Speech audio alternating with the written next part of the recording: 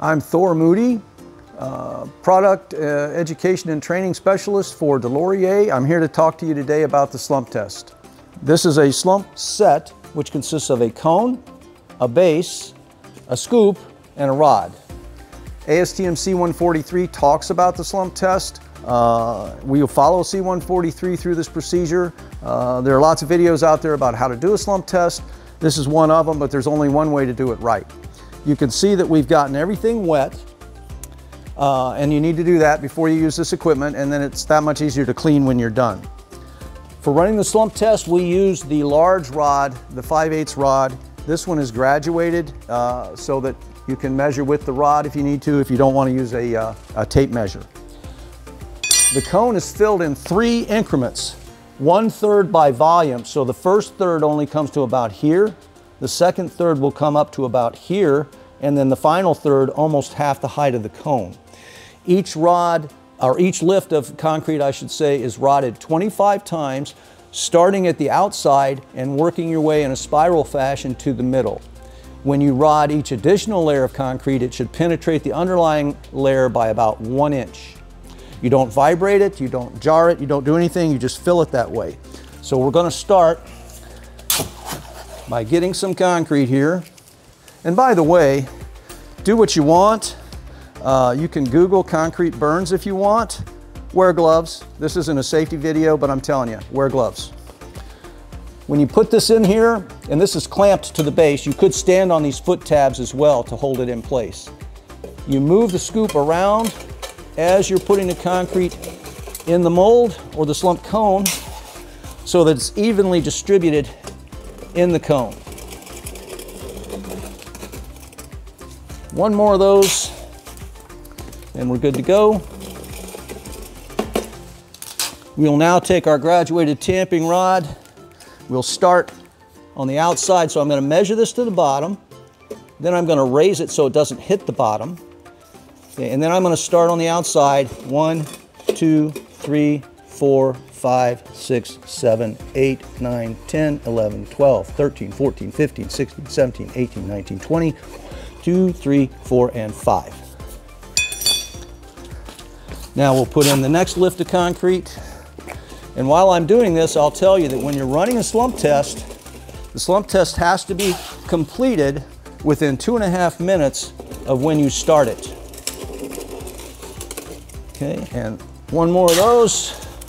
This concrete is a little bit wet, but it's for demonstration purposes. If you're on a job site, it might not be quite this wet.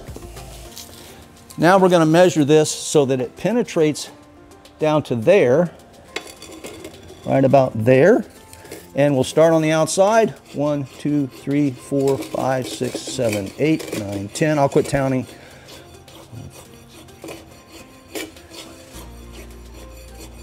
That was probably 25.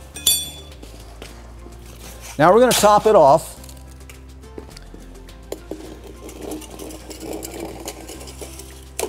And it should be pretty much a like number of scoops to top this off. Now the final placement of concrete in this should come above the rim of this slump cone, so it's piled up a little bit in the middle, because it will want to subside as you rod it. And then you want to keep a scoop of concrete handy so that you can keep this topped off. So what we're going to do is measure this down to about there, and we're going to say there, and give ourselves a little room for our hand. And now we're going to go around. 1, 2, 3, 4, 5, 6, 7, 8, 9, 10, 11, 12, 13, 15, 16, 17, 18, 19, 20, 1, 2, 3, 4, 5. And that all stayed there, so we didn't need the extra concrete. If that did subside a little bit, you could just keep adding concrete to keep it topped off. Now we're just going to use the tamping rod.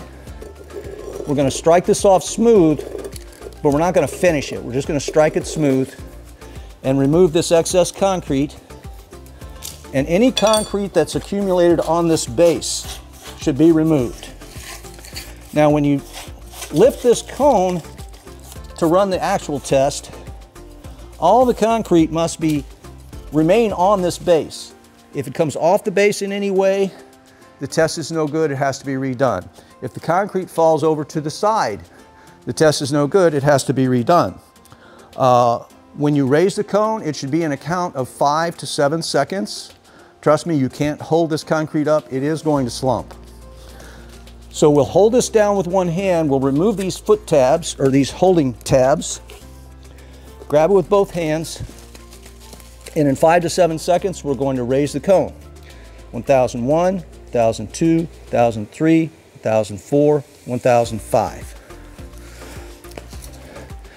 We've got a little bit of concrete that's come off the edge here, but not very much. This is pretty wet, as I said. Now, there's two ways to measure this.